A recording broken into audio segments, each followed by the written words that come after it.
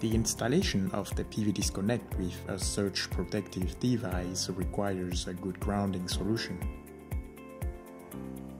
It might be a good idea to start the wiring with the surge protective device. The red and the black wires should be connected to the power input. Make sure the solar cables are disconnected before wiring the power input and output of the PV disconnect.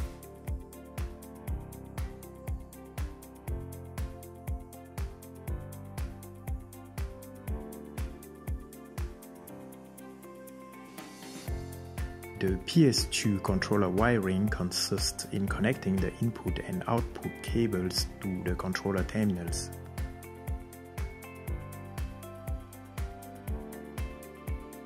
The wiring diagram for the well probe, the pressure sensor, the sound sensor, the submersible extension cable and the power input cable might be very helpful.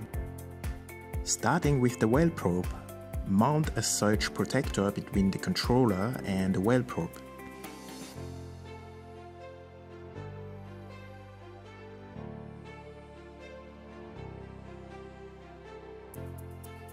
The liquid level sensor can be connected to the analog input 1 or 2. Pay attention to the polarity when connecting the sound sensor. The submersible extension wires should be connected in the correct sequences.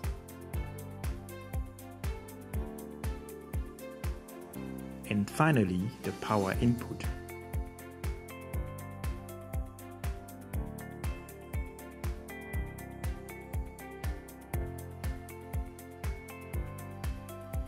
The controller is powered when the solar cables are connected and the PV disconnect is switched on.